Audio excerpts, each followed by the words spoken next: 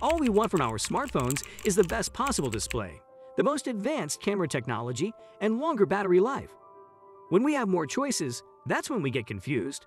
But not this time. Hello friends, welcome back to Ultimate Unboxing. Here in today's video, we'll be providing you with a detailed comparison of two recently released smartphones, the Moto Edge 30 and the Samsung S22. Get set and make sure you watch the video till the end. So first, let's start with Moto Edge 30 Ultra. In our first experience with Moto Edge 30 Ultra, it appeared to be one of Samsung's S22 series phones. It has a sleek design and feels light in quality. The phone lives up to its name with a genuine edge display and minimum boundaries all around. The phone is well built, having a sandwich glass body separated by an aluminium frame. On the front and back sides, Gorilla Glass 5 was used. Despite the glass body, the back side is not slippery or prone to smudges. On the back, there is an island frame with 3 camera lenses and a flash. The front of the phone features a large display with a punch-hole selfie sensor that takes up very little space. In addition, the earpiece, which also serves as a secondary speaker, is located just above the display. The power button and volume rockers are located on the phone's right side, while the left side is totally blank. The SIM tray, Type-C port, and main speaker are all located on the phone's bottom. The phone has an IP52 rating to protect it from water and dust, which is disappointing to see in a flagship phone given IP52 certified phones are available even in the cheap level. The new Moto Edge 30 Ultra features a 6.67-inch OLED screen with a resolution of 1080 by 2400 pixels. The screen is expansive and the bezels are so small that they cannot be seen. The screen features a 20:9 aspect ratio and 309 ppi density. With a refresh rate of 144 Hz, the phone surpasses its rivals when playing games requiring a quick touch reaction.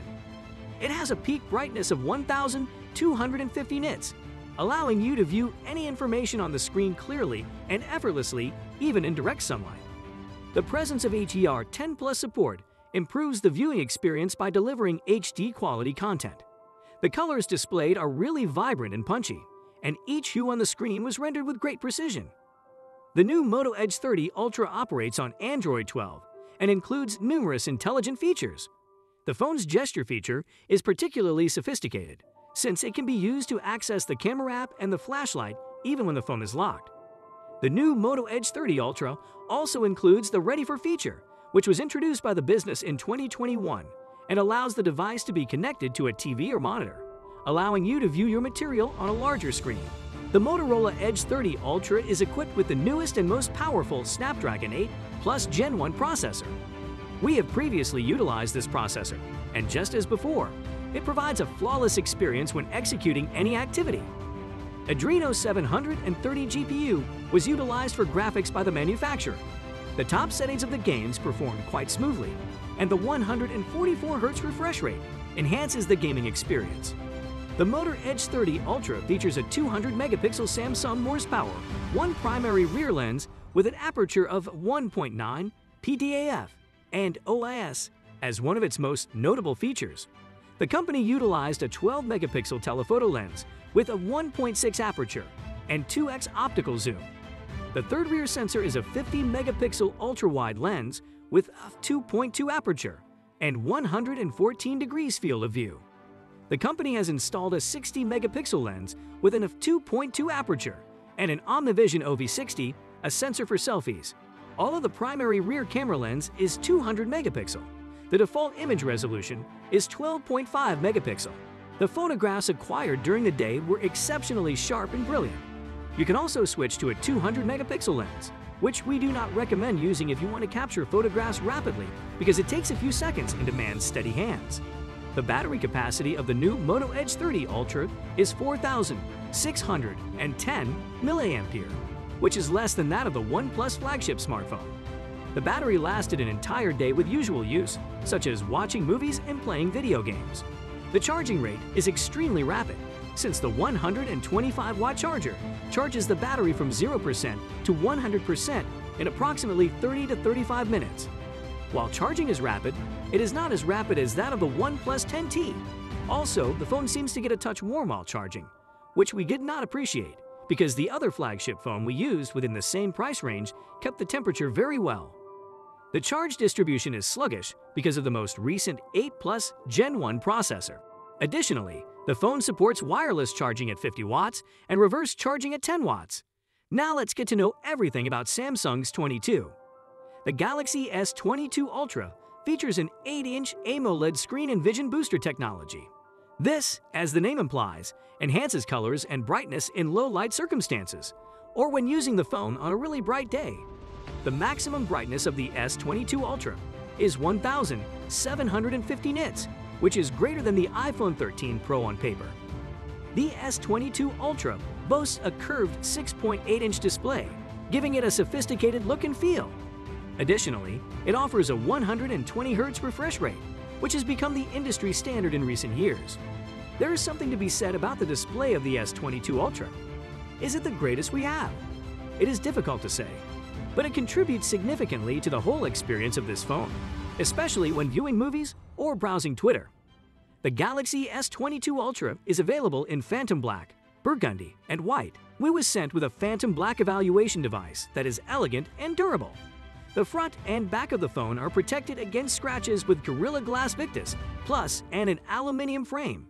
Due to the enormous 6.8-inch display, the phone weighs 229 grams and appears enormous in the hand. The device is powered by Android 12 and Samsung's One UI 4.1. In my everyday software usage, we encountered absolutely no troubles. There was no lag, and everyday operation was swift and fluid. Samsung has reportedly promised 4 years of security patches and 5 years of Android updates. The S22 Ultra is equipped with 4 cameras, a 108-megapixel primary camera with an f1.8 aperture, a 12-megapixel ultra-wide camera with an f2.2 aperture, and 2 10-megapixel telephoto cameras with 3x and 10x optical zoom. It would be a stretch to compare the Galaxy S22 Ultra's camera performance to that of my Google Pixel 4a 5G. The results made me question Google's post-processing software, which is clearly superior to those of Samsung and Apple's iPhones. The S22 Ultra produced crisper, brighter, and cleaner images. Even while using the night mode, we was occasionally unable to distinguish between the photographs captured by the S22 Ultra and the S22. However, in general, the images captured by the S22 Ultra are sharper. The S22 Ultra packed a great deal more detail in portrait mode. The 10x zoom capability is not a gimmick because you receive cleaner processed photographs, even if there is a great deal of noise in the viewfinder before you press the shutter button. In low-light conditions, we had superior results with the S22 Ultra, although it might be claimed that Pixel was not far behind. The front-facing camera of the Galaxy S22 Ultra has a 40-megapixel resolution and 2.2 aperture. This is where the S22 Ultra excels.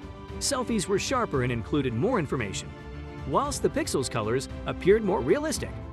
S22 Ultra can record videos up to 8K resolution. Even if my Pixel could match the video performance of the S22 Ultra in daytime, the sound quality of the Ultra is simply outstanding. In addition, Samsung has equipped the camera with a multitude of capabilities, ensuring that it is not inferior to the iPhone 13 Pro and Pixel 6 Pro. Samsung's latest offering is a hybrid of the Note and Galaxy S phones. Unusually for the Galaxy S series, the S22 Ultra features a S Pen stylus that is dust and water resistant. Some individuals may mock Samsung's accessory S Pen. Nonetheless, it is useful in a variety of situations, and we must acknowledge that it is cool.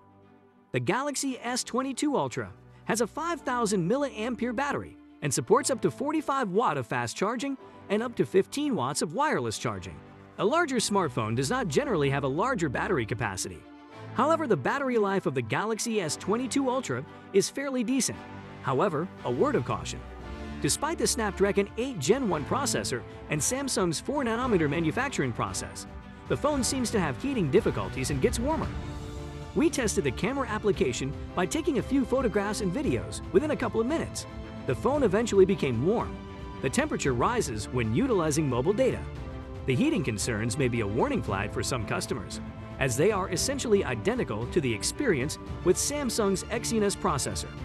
In addition, the S22 Ultra, which is powered by rapid charging with a 45-watt USB Type-C charger, heats up when charging.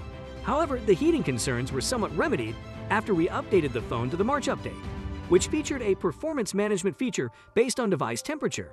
And do not limit CPU-GPU performance during early stages of gameplay, among other enhancements. Which one do you find better? Let us know in the comments below. That's all for today. Hope you enjoyed it. So don't forget to subscribe to our YouTube channel to see more of our incredible videos. Look forward to seeing you in the next video.